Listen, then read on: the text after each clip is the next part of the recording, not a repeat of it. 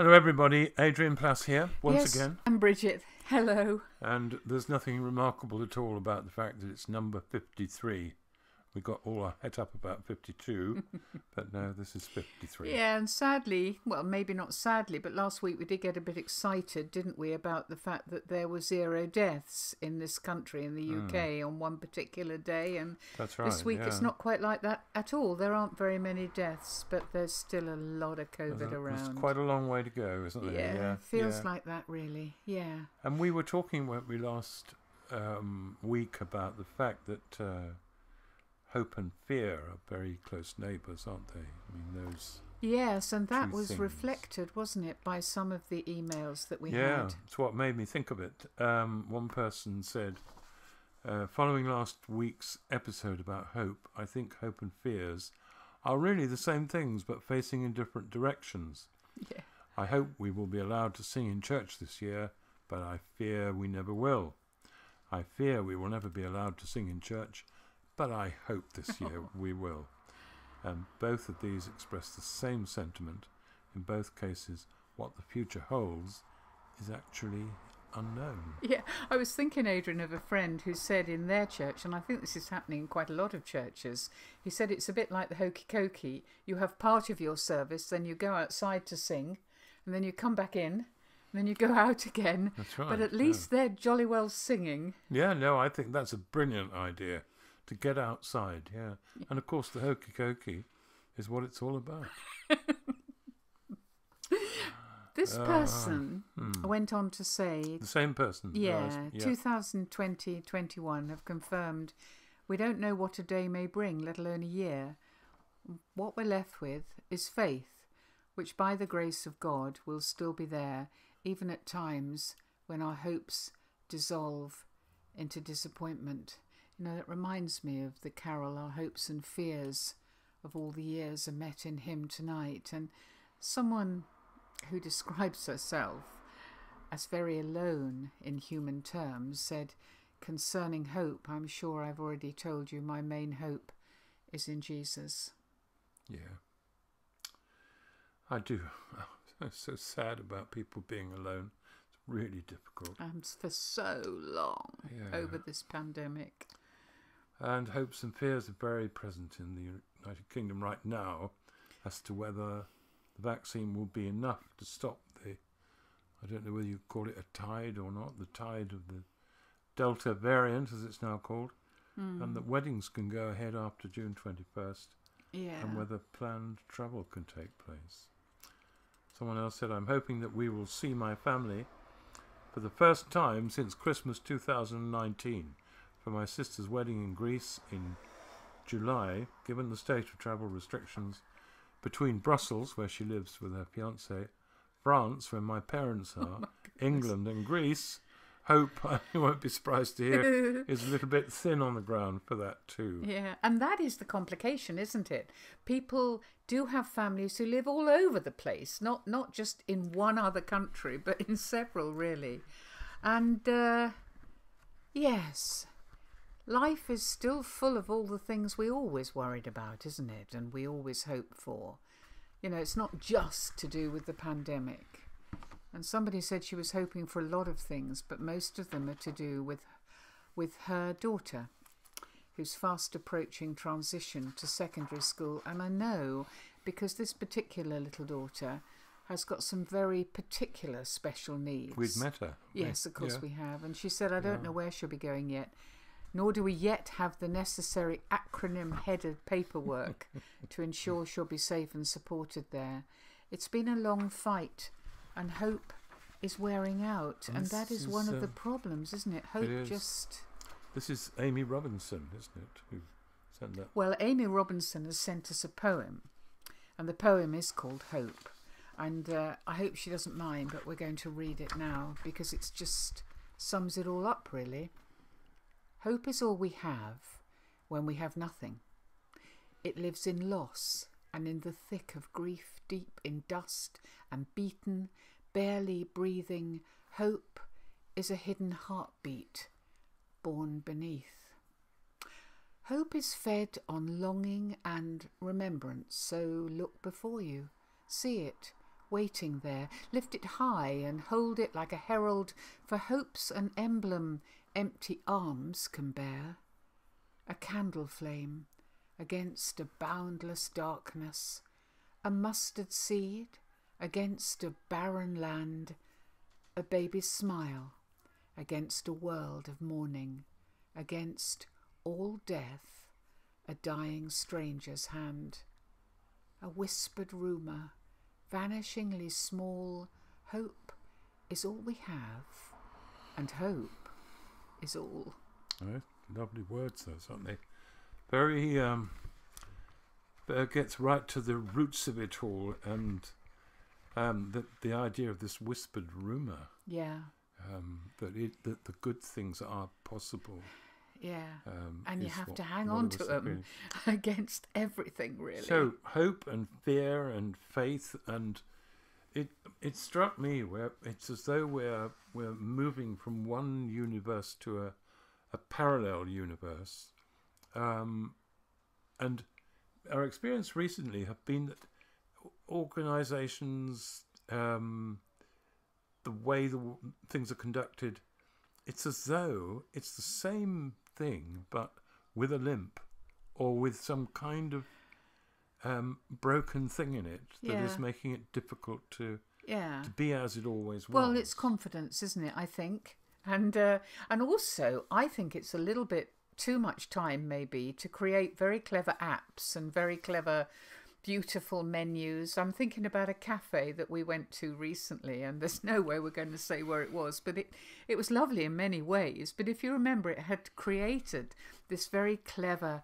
COVID-safe app, whereby was very clever, you scan your phone and that brings up the menu, and then on the menu you tick the things you want, which was great. So you're sitting at the table, aren't you? Yeah. And we felt quite cool, didn't we? And we put in some things we thought Bridget, we'd like. I have never felt cool. Well, all right, I did a bit then, well, because I chose a Scotch egg and you Right. chose various other things, and we Yeah. waited, because the idea was that you paid for it then and there. That's right. And then out it came. Yeah. The like problem magic. was that there wasn't a Scotch egg, and there weren't some other things. They hadn't got any Scotch eggs. No. So then you had to go in and correct the order, which went against the whole thing. And some incredible confusion. It ended up, if you remember, with a delightful girl arriving with 2 chai lattes. I can see her now, looking terribly worried and whispering, "Are these for you?" And us saying, "No, one of us ordered a chai tea." And her going off very forlorn. But it is like that, isn't it? There's a sense of people wanting something really special. And actually, it's all got a bit complicated, and people are trying to get back into something confident and great. But then, maybe the app symbolised a sort of impossible perfection of people, really, not just the app. You can have the app, but you've got to make it happen, really. Yeah. Yes, that was a strange experience, wasn't Yes, it? it was. Sitting there waiting for the technology to work. It was. Yeah. I mean, we did laugh, but then I think that's often where we find a bit of hope, really. It did occur to us that sometimes you move into something that you thought you knew, that you thought because of your experiences you could put together in your head, and when you get there or it happens, it's completely different. What were you thinking? And then something good can happen. It could. Okay. And what I was thinking of was years ago, we met with 2 very good friends who came all the way from Canada to France, where at that time we co-owned a little cottage. Oh, and of course, the cottage was in Normandy. We may have mentioned this, but then we've mentioned most things over the last year and a half. But it was in a very rural part of Normandy, and because we were making a CD, we thought this was the perfect place. We were making a speech peace. CD. It was sketches, and one of the people who came was actually an actor, and the other was helping to produce this That's right. CD. So between us, we thought, and I'm sure they thought, in the peace of that Normandy Cottage, we would really be able to work well. Well, the first thing that happened was that if someone in Canada tells you that they've got a, what do they call it? A cabin. A cabin. You go to it and you go into this vast building. We kept saying, you do know it's very small, don't you? Yes. And they kept going, oh, no problem, honestly, it'll be fine. So eventually we're there. It was small. It is very small. And but there were many things that we'd never realised before, weren't they? I mean, we had remembered it as being really quiet. We hadn't really remembered the bottle bank that was just outside the cottage, had we? no, there are a number of things we hadn't remembered. We'd forgotten to bear in mind that there was a junior school at the other end of the cottage. So bottle bank. What else was there? The junior school. Yeah. And the other thing that really was significant in terms of recording was the fact that they, excuse me, the French Air Force used that valley to test their jets. Yeah, I mean, we hadn't really noticed that before when we'd been there. And then, if you remember, the farmer who owned the field next to us was going to mow it that week. He had decided nothing to do with us, and he was mowing it in small areas each day and taking back the grass from it. So each day we were doing our recording, there was the sound of the mower. And so there was no doubt. I mean, French farmers, if you ask if they could change their schedule, are not exactly keen. And that's only just begun, really, hasn't it? There was all that, yeah. And added to that was the fact that one of our Canadian friends had a very bad cold when he arrived. Which I caught. Which is not funny, but you then caught it and were wheezing, where you were coughing away and things. So all told, it didn't look like a recipe for anything. But we had a wonderful time. We did, and you're going to test our memory, aren't you? Well, I thought I would. Yes, I wrote something with all the stuff in at the time for the CD we made, let's this have a was look at it. So you start. Okay. Loud mowers mowed, leaking taps dripped, late cockerels crowed, hedge clippers clipped. Old tractors clattered, huge lorries rumbled, small children chattered, 4 stomachs grumbled. Fat pigeons cooed, mirage jets zoomed, bored cows mooed, earth movers boomed. French pipes drummed. That's the pipes in the walls, by the way. Yes. French mopeds droned. French bridges hummed. French cell phones phoned. Car tiles squealed. Wine bottles smashed. Church bells pealed. Local Wi-Fi crashed. Colin Murdoch sneezed. Larry nearly swore. Bridget Plass wheezed. And I actually did say a very bad word each time I banged my head on the enamelled rustic lamp hanging from the beamed ceiling. So it was so far, I think we covered most of those things. That perfection that we'd imagined. It was, but it was so much more in a way. It was so much more. It just glistened with the laughter and the overcoming the difficulties and all the rest of it, really. I think because all of us were actually quite good at laughing at things like that. But if you're not, I think it would have been utterly disastrous. Yeah, but that's where our hope often comes from, isn't it, really? Yeah. And so many hopes and dreams are in tatters for people. You know, it's not going to be how people had imagined it. There was so much. There's been you only begin to realise now how many people pre-pandemic had poured hopes and money and careers and everything really into something that they thought was going to give them what they wanted. There's so much brokenness and loss come out of this, and I don't know what you think, Adrian, but I think living in the north, which we have now done for 12 years, in our area where we live, there's a lot of hope in tatters over. I mean, when you think about the shipbuilding went down, the mining went down, so many other industries failed. Yeah. And one of them was the glass making factories in the northeast, which are no more. And maybe for us, and I know we've mentioned it before, Adrian, which is the beach at Seaham. Yeah. The glass. The glass, and it kind of symbolises something that was so big and strong and gave financial security to the area, and that broke. And much of the glass that they didn't use for things, got thrown into the sea, didn't it? Yeah. And it's come back in tiny fragments that have been It's polished. really quite fascinating. You sit on the beach and when you first go to a place like Seaham, you think, well, I'll collect a lot of treasure and we'd heard about the sea glass, hadn't we? Oh yeah, and we were looking for it, and at first, nothing, and then gradually you get better at it, and you pick up one little white glowing piece, and actually our son found a much larger piece the other day of green glass. Yeah. And there's something very satisfying about the feeling that you're recovering something that was lost and that the sea has brought back to you. I don't know if that's stupid, but that's sort of how I felt. I don't think it is silly, really, because the idea that it's still there but in a different form.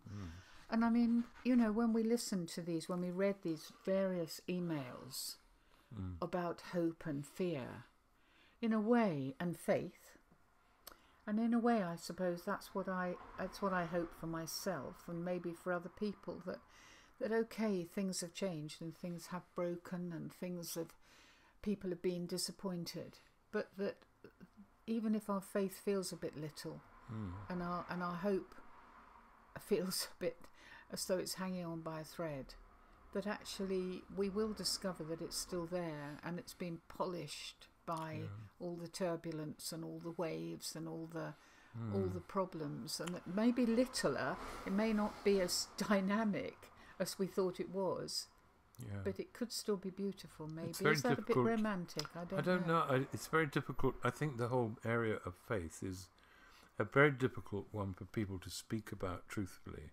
Yeah. And I would go back to what, I know I'm boring about this, but Richard Wurmbrand saying truth is not an acquisition, it's a direction. Oh, why is that boring, Adrian? Well, no, because I keep saying it, but I think there is enough excitement left in me to want to find the next direction. And I know you want to know what we're doing next, don't you? You want to know. I mean, our lives have changed like so many people's. That's right, yeah. We're a bit older and a bit tireder. These recordings have meant a lot to us, and the contact with people. So there's that. But we are now saying, what now?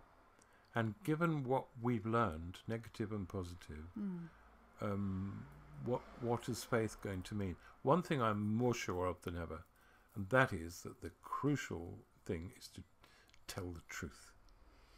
Always and to keep laughing and to trust that it's going to look different, like these little bits of glass, these little fragments of glass. It's going to look different. We have been changed by this experience, people all over the world, allowing that change. Don't you think that our hope is in something different? Well, mine is, and I think yours is too. It's probably a honing or a crystallization of the things, that taking them out of what we had and saying these are for sure, these are true. And what do they mean now? And being very honest about it. Yeah. Well, shall we finish with this silly poem? It's we've been talking about parallel universes, haven't we? Why not? We did a week at the Scargill House where we work sometimes, called Parallel Universe once. And these are some of the extracts from my Parallel Universe poem, which I don't know if we've read it before, but I'm going to read it again, or some of it. In a parallel universe, the DFS sale really does end. In a parallel universe, garages are not allowed to sell flowers, rotten little screwdriver sets that are cheap when you buy petrol, or huge floppy maps of Britain that fall apart the second time you use them. In a parallel universe, stainless steel teapots pour perfectly. Maybe they will in heaven, Adrian. I think that's a bit much, but they might. In a parallel universe, airlines pay us to fly with them. Well, actually, they nearly are at the nearly all moment. do. Yes. In a parallel universe, the sun shines during the night when it's needed, and not during the day when it's light anyway. And here's an important one. In a parallel universe, each year, at least one GCSE English student who is studying Wuthering Heights will read Wuthering Heights. In a parallel universe, chicken will be able to cross the road without having their motives investigated. In a parallel universe, children do not leave school believing that Paul Gauguin played football for Spurs. In a parallel universe, my wife will be wrong sometimes. And finally, and most oh, no, there is one more. In a parallel universe, IKEA products look as good when you get them home as they did in the store. And finally, in a parallel universe, by the grace of God, fat and cream and chocolate and cake and red wine are your 5-a-day requirements for healthy living. You heard it here first. Yes, and please don't tell us off. We know that's not very healthy, but there you go. Do you know, wouldn't it be lovely to hear about where people are at over, I mean, just continuing this idea of the hopes and the fears, that what they're hoping their parallel universe might be, what it might that would contain. be interesting. Yeah, it certainly would. let us know. We'll see you next week. Yes, bye-bye. Bye.